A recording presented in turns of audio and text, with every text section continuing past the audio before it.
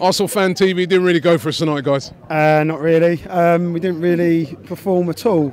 In patches we did, but today we were just. I thought we were second best really.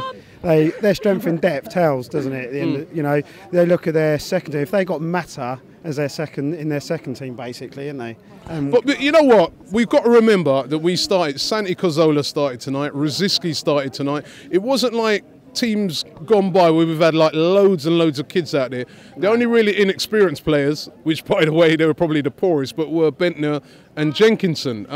Well, you know, everybody's saying about Bentner, but I thought Jenkinson again. He's getting games, but I don't think he's coming on. He's making mistakes. He's panicking.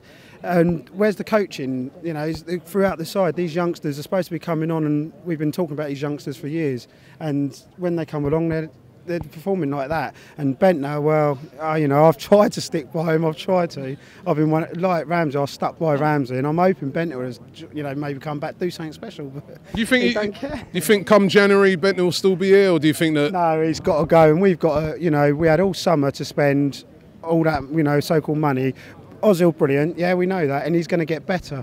But we should have bought 3 or 4 marquee signings. We'd have had a better squad tonight to play, and we would have matched Chelsea. But our strength in depth is lacking. I'm getting it so gutting. But and Liverpool Saturday, going to be a tough game. They got the so-called SAS coming here.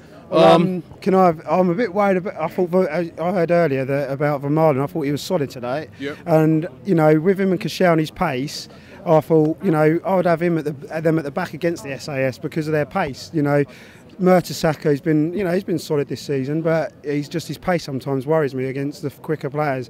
So I'd like to see, you know, keep Vermaelen in this Saturday and go alongside Koscielny and go from there. Okay, and I'm going to put you on the spot. Yeah, will we beat Liverpool? Yeah, 2-1. 2-1. Yeah.